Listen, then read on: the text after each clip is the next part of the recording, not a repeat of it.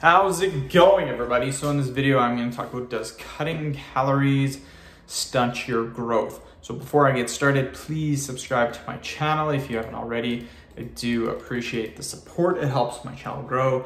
Please follow me on Instagram, Dylanberg999. So this is a great question, and we'll go over it right now. So the thing that you have to realize is that when you are trying to get taller, there's a few things that you want to do. First, a lot of people think getting tall has to do with your parents. They think it's 90% genetics. Your height, believe it or not, is only about 60% genetic. So you have a 40% chance that you can increase your height just by doing things by yourself. So one of the number one things to actually help you get taller is to make sure you're eating in a caloric surplus. The reason for this has to do with building muscle, the same philosophy. With building muscle, you are growing your body, and in order to build muscle, you must eat in a caloric surplus. Same if you're trying to get taller. If you're trying to get taller, you want to have extra calories laying around so your body can use that to help you to get taller. That's how you grow. We grow by eating more food. We don't grow by eating the exact same amount of food every single day. We grow by eating more.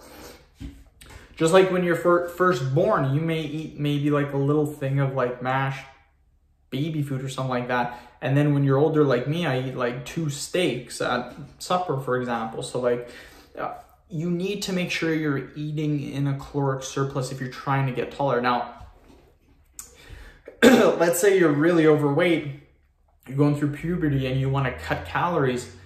This could be a little tricky because you're overweight, you want to lose weight, but at the same time, if you want to get taller, it's good to eat in a caloric surplus. Honestly, it all depends how obese you are. If you're a little overweight, I would say go ahead and start eating a little bit more calories, and I wouldn't cut out your calories. That'll help you to continue to grow taller.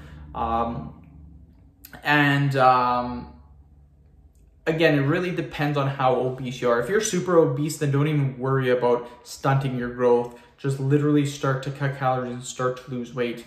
And again, cutting calories won't 100% stunt your growth. It's not like, ooh, if I cut my calories, I'm automatically gonna stunt my growth. No, that's not how it works. It's just you could be doing things a little more better by eating a little bit more. It's not to say that if you're destined to be 6'2", if you cut calories, you're gonna be 5'9". That's not how it works at all. So just keep that in mind. End of video. Thank you so much for watching. Please subscribe to my channel if you haven't already. Please follow me on Instagram, Dylanberg999. Thank you.